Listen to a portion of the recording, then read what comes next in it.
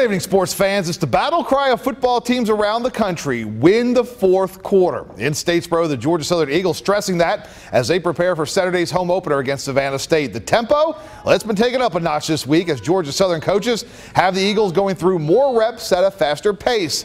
After leading North Carolina State 17-3 at halftime of their season opener, the Eagles would watch the Wolfpack rally for 21 second-half points, including the winning touchdown with under 2 minutes left in North Carolina State's 24-23 victory up in Raleigh.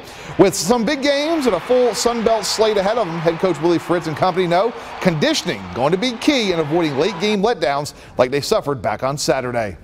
We just want to make sure that we're in the best possible condition we can be in.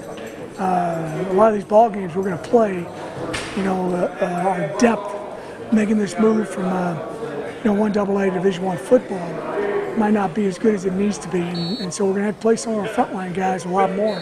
The main thing we got out of that was just play hard, continue to work, technique, fundamentals, and just finish the game out.